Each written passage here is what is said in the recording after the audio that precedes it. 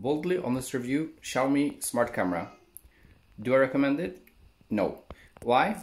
Because it's quite expensive compared to the other cameras. It doesn't really have any cool features in the app, such as taking pictures. You can take a video, but you want to be able to take pictures as well, or a time lapse like the other cameras have. A good thing, you don't see the lights here when it's in night mode. You do that on the cheaper cameras. Has SD card slot, never use it. Long cable, yeah, that's good, so you can have it far from the bed.